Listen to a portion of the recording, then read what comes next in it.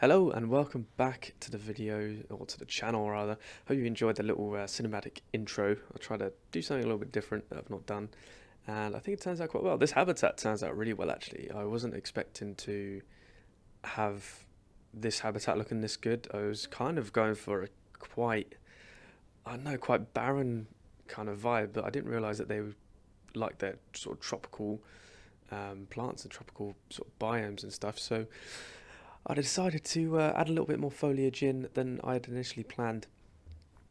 Welcome back to the channel, by the way. My name is Sliced Mango. I hope you are all doing well and having a great day.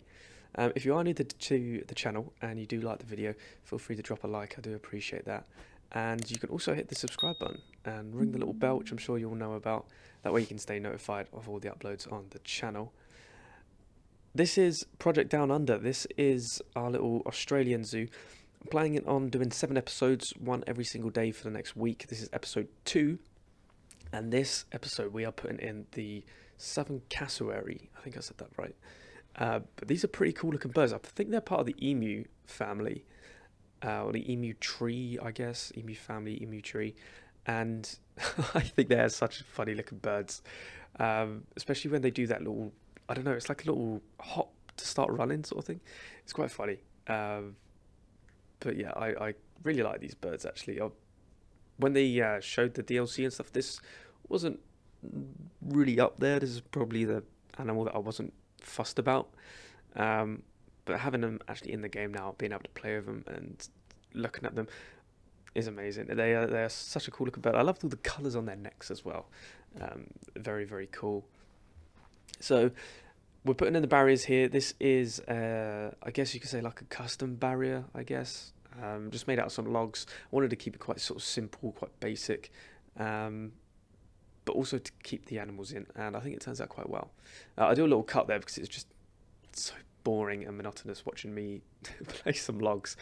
And you might notice around the edge of the path there as well, I've put in some little, I don't know what you want to call them, little recesses, I guess. And in there I plan on putting a few education boards at the end of the video as well. Well, you would have seen them at the beginning in the cinematics. But yeah, really quite happy with this and how it turns out. We've got a few little enrichment items in there and the general terrain sorted. I always try and do the terrain before I put the barrier in, because the barrier doesn't always let you edit the terrain right next to it. So always try and do the barrier first. The terrain first rather, not the barrier. And I had a big problem with the welfare of these animals. The cassowaries liked it sort of between, I think it's between 12 and 40 degrees in their habitat, and where we're playing, I think this is a desert biome, it's too hot for them, so I had to put in some coolers, but I didn't realize the coolers were set to 0 degrees, so every time they were out of the cooling radius, it was too hot for them, and when they were right in the middle of it, it was too cold for them, so I had to adjust that. I think I don't know if I do that on camera or not, but oh, here we go, I'm doing it now. But yeah, that was that had me baffled for a little bit. I was a bit confused by that.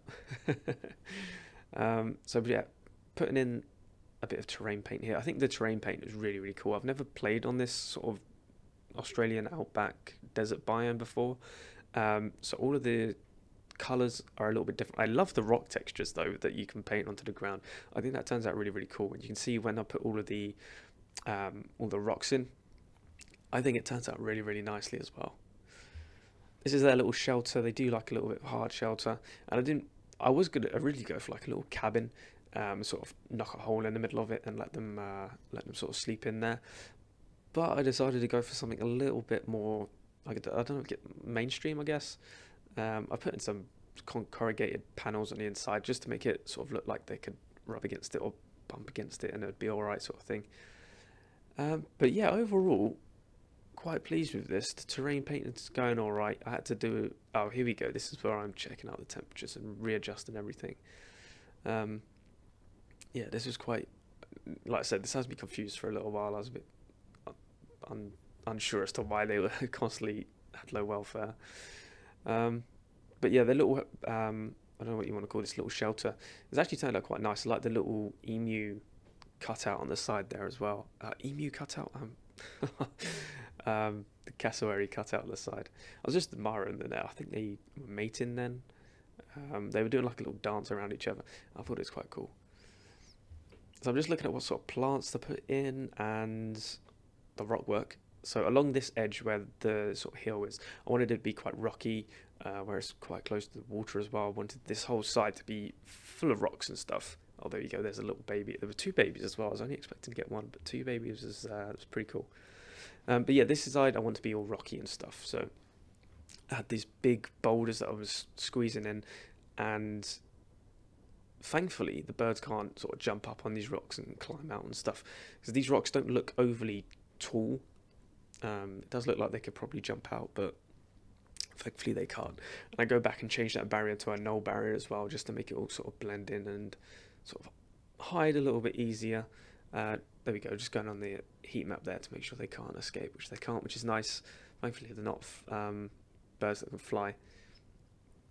These rainbow eucalyptus trees are gorgeous. The bark on them, I definitely recommend. If you've got the Australian pack, go into the game, put one of these down and look at the bark on them, because the bark is amazing. And the trunks to them are actually really quite sort of simple looking, so you can sort of sink them down into the ground quite nicely to bring them a little bit lower to the ground if you like your foliage a bit lower. But these trees are massive trees as well. You can get them really, really high. But these rainbow eucalyptus trees are absolutely gorgeous. So putting in a few of these, we've put a lot of these in, but I think these are mainly around like the nooks and crannies around the rocks, especially on the water's edge here. My thinking is, I'm pretty sure it's probably dry all the time, but I think it was that because it's near the water, the plants will get a little bit more water to be able to grow and be a bit more green, a little bit more lush. So that was my thinking. I put a few sort of everywhere else in the habitat, just trying to make it look a little bit more realistic, a little bit more lived in. Obviously, like, gardeners aren't going to be able to keep on top of habitats and all the foliage within them, so I'm trying to keep it quite natural. Putting in these like ferns, I wanted to add like some bushiness to it all, and these ferns sunk into the ground did a fantastic job with these what are these called, fan palms, I think. The ones that came out in the new pack are really, really cool for just giving it like a bit of a tropical edge as well, without making it seem too unrealistic or too far-fetched from the actual biome that we're in. Like, I wanted it to sort of seem somewhat realistic and somewhat natural, and these foliage clumped together, I think, does a fairly good job of that, so I might use that in a few other habitats. But that is it. We're going to come to the end of the speed build now, so what we'll do, we'll jump into a little real-time section, and we'll have a little walk around and just explore it in real time, and take a little closer look at it. Right then, here we are at the entrance of the zoo. I've changed the sign as well to say Project DownUnder. Last time I guess I was just trying it out with the words gift shop and zoo, but Project DownUnder is the official title of this zoo now, so that's on there. It looks good. It looks pretty cool there, doesn't it? Also, you got a gift shop and our little ranger's hut behind us. This is the entrance. This is in yesterday's video, last episode. So we're going to take a little stroll along this path.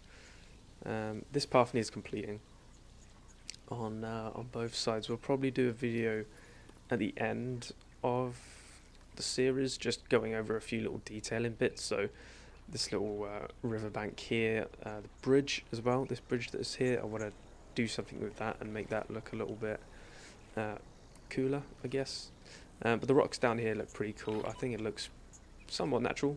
We can maybe put a few rocks in on the other side to make it blend in with the mountain that's over there. But yeah, overall, quite happy with how the rocks have turned out there. Big path, big open area here, and we'll go up the steps and across the bridge. There are some plants. Some of these plants do float. The shadowing, I don't know if the shadowing's off on them or something, but it's difficult to see how high they are from the ground sometimes, so excuse if you see any of them floating around. But I mean, from at the top of the stairs, you can get a pretty good view into their habitat here. Go down a little bit. I love this fence here. I think it just gives off such a cool vibe. These are the education boards. You didn't see. I don't think these were in the speed build, but they're pretty simple. I used one of the corrugated sign as the main sort of thing to hold it up, and then the Australian education surround board, I guess you could call it, and just popped a education screen in the middle of it. It turns out quite well, I think. So here we go, having their food, the two babies and the mum and dad over there. We're having their food. We go get a little glimpse before they eat it all. They're pretty cool, aren't they? That little hop, you see a little hop the little one did to run to go get their food. So there is a little bit of logic to this habitat. I wanted, if we get a little bit of height here, you'll be able to see it.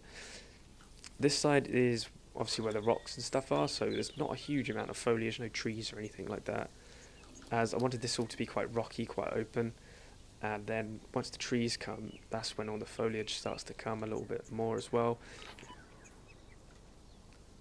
Got a bit of rock work down here. I was trying to hide the sort of uniformness of it. You can't hide it completely, but you can hide it completely, but I didn't want to. I wanted it to look a little bit man-made, so yeah, pleased with how that's turned out. A little rocky hill here, no foliage on it. Again, just trying to get this to be a bit more rocky, and I didn't really feel like the foliage on top of it would really look too good. But this also acts as a way to hide the keeper's entrance, which I don't think you can see from any part of where the guests can stand, so that's quite nice. But also hides the shelter a little bit.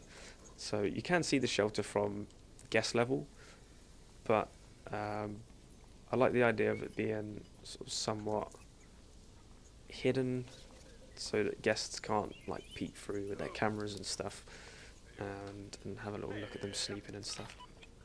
But yeah, overall quite pleased with how this has turned out. The staff buildings at the back here, these are all temporary. I do plan on adding some theming and stuff to them. I don't know whether I want to keep them there or not, but for the time being it's a temporary little area for them. Look at the rainbow eucalyptus though, the bark on this is incredible. It just looks so cool. So cool. As always, they've done a smashing job with the foliage. But yeah, this is the habitat for our cassowaries. It's turned out pretty well. It's quite a simple habitat and not a huge amount going on for it, but it's turned out a lot better than I expected. The bins in this game, or in this pack rather, are pretty cool as well. I like them a lot. But yeah, really happy with how this habitat has turned out, and excited to move on to tomorrow's project. I've got a few projects. I know how I want this zoo to sort of turn out and look, but I don't know in what order I'll do them. So I might do the dingoes tomorrow or the kangaroos. You'll have to wait and see. But to stay up to date, make sure you hit the subscribe button. That way you can stay notified of all of the uploads of Planet Zoo on the channel. And you can also leave a like if you like the video. That noise that makes really bizarre. Yeah, you can also leave a like on the video if you enjoyed it or learn anything new. But that is it from me. Thank you ever so much for watching, and I shall see you all in tomorrow's video.